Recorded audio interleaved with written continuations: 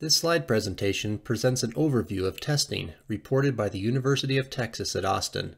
The testing and subsequent report were part of a TxDOT study looking at the performance of geogrids and geotextiles for stabilization of flexible pavements over expansive soils. As part of this project, the Center for Transportation Research at the University of Texas monitored 80 experimental pavement sections. Monitoring of the pavements showed that stabilization with geosynthetics significantly improved the performance of the test sections.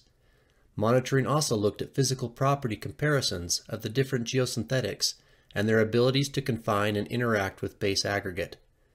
Testing found that physical properties like tensile strength had no correlation to performance in this application. Testing also demonstrated that all triax geogrids tested performed considerably better than the other biaxial geogrids and geosynthetics tested. The following slides will provide more detail into this testing. Expansive soils, also called swelling soils, are found in many parts of the world. These soils contain clay minerals that attract and absorb water, causing them to swell. This swelling is often referred to as heaving. When the soils dry out, they shrink and crack. This shrinking and swelling cause significant problems to structures. In the United States, damage from expansive soils on pavements, foundations, and other structures are estimated in the tens of billions. Many large cities and transportation routes are founded on these deposits. The map on this slide shows where many of these expansive soils can be found in the United States. Areas of blue and red have significant swelling potential. To better understand and predict how geosynthetics perform in pavement structures constructed over expansive soils, TxDOT commissioned the Center for Transportation Research at the University of Texas to develop a monitoring program of pavement sections and compare the results to a new testing device currently in development. This short video explains a little about the purpose and benefit of this testing.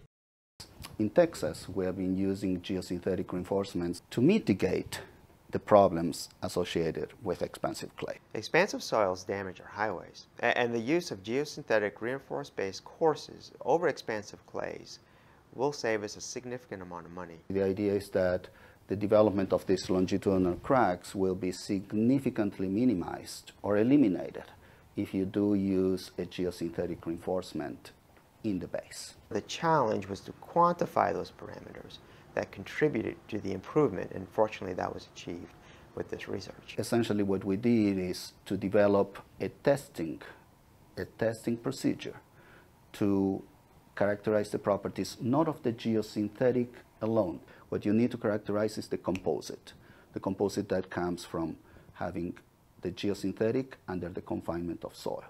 So the property that we developed is the stiffness of the soil geosynthetic composite.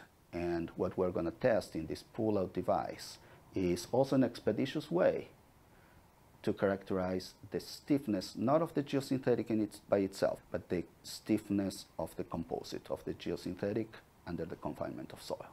What this pull-out device does is it puts it under the confinement of soil as it is going to be in the field, and then tensions it. And when you try to pull out this geosynthetic layer out of the confinement, out of this sandwich of confining soil, is when you're really going to characterize how stiff this composite is. And this is the property that you need to distinguish between geosynthetics that will work and those that potentially will not. The end goal of this is to give TxDOT the property that is the right property to specify geosynthetics in your next pavement project. One significant benefit to TxDOT is cost savings. The program developed was basically broken down into two segments. The first was the field test section performance review. This consisted of compiling the test sections and then gathering performance data on these sections by performing visual condition surveys, total station surveys, and using the TxDOT Pavement Management Information System database. The second segment consisted of laboratory testing. In this segment, 15 different geosynthetics by 7 manufacturers were tested using the device outlined in the video. Products tested included 3 woven geotextiles, 3 integrally formed geogrids, 5 woven or laser bonded geogrids, and 4 geogrids with high aspect triangular apertures. Pavement sections monitored consisted of 80 test sections spread out over 10 different projects. The map on the right shows approximate locations for these sites. These sites were selected to provide observations over varying degrees of traffic as well as a wide range of soil properties. All subgrade soils were classified as CL or CH according to the USCS classification, and plasticity values for these soils range from 20 to 60. These expansive soils cause unique stresses in pavements. As mentioned previously, expansive soils expand and shrink based on moisture. During wet times, moisture collects and can penetrate easier at the edge of a pavement, causing the subgrade soils to swell. During dry times, the edge of a pavement can dry out, causing the subgrade soils to shrink. In all of this, the center of the road may only experience minor changes in moisture. The diagram on this slide, taken from the report, diagrams this well. The differentials in shrinking and swelling across the pavement creates points of increasing high tensile and compressive stresses. The performance of the test sections were closely monitored as mentioned earlier. Visual condition surveys were conducted that observed rutting, alligator, block, and longitudinal and transverse cracking. Also patching, raveling, flushing, and other failures were noted. The use of the total station surveys allowed for the monitoring of vertical deformation over time across the test sections. The TxDOT PMIS database provided data on visual stress, ride quality, rutting data, deflection, and skid resistance. Results from the field testing showed significant benefit when using geosynthetics to stabilize expansive soils. When broken down further, it was found that geogrids with triangular openings performed comparatively better than those stabilized with traditional biaxial geogrids or fabric. It was also observed that the triangular geogrids with higher rib depths, specifically Triax TX5 and Triax TX7, had the best performance.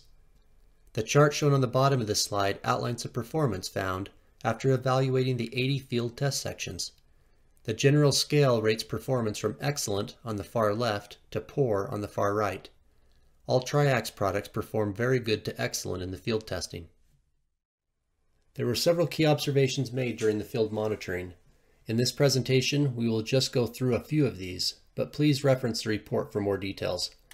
On the Farm to Market Road FM 1774, 2 geogrid stabilized sections had been built, one containing Tensar's BX 1100 and another biaxial product with a different manufacturing process.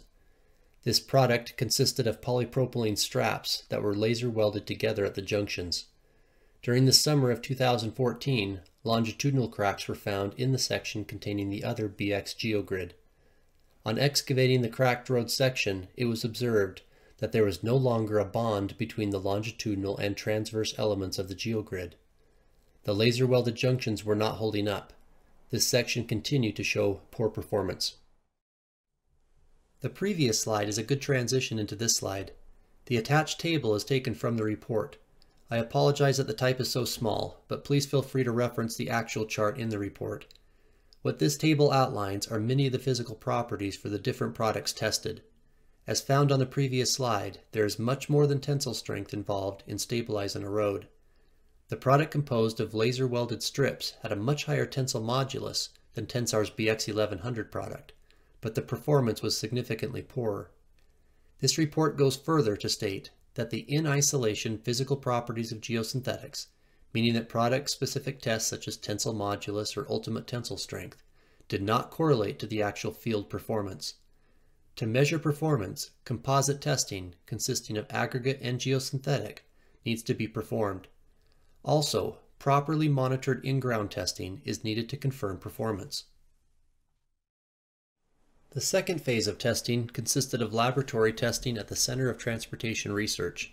As mentioned in the video several slides back, this testing consisted of embedding geosynthetic products into a consistent soil matrix under a realistic confining pressure and measuring the stiffness of the soil geosynthetic composite.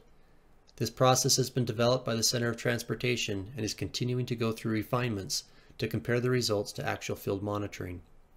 In this round of testing, 15 different geosynthetics were tested.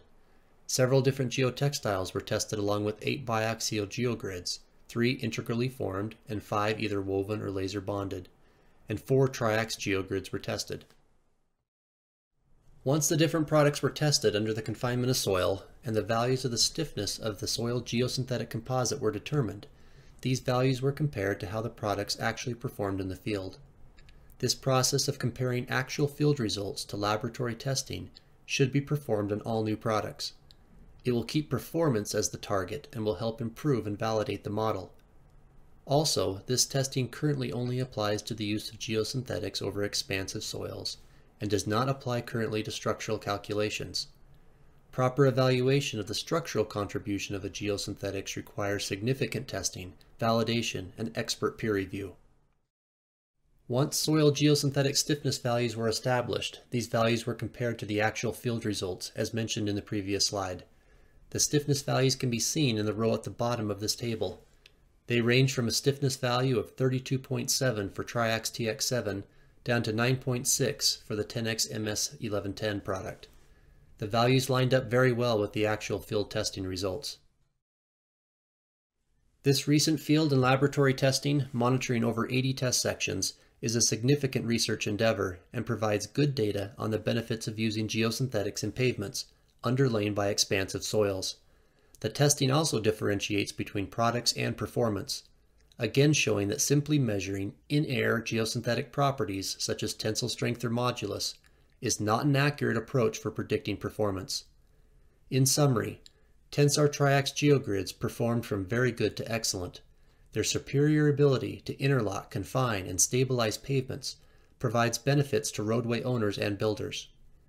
If you would like more information on this study or would like help looking at a project, please feel free to reach out to your local Tensar Regional Sales Manager, contact us on our website, or give us a call at 1-800-TENSAR1. Thank you.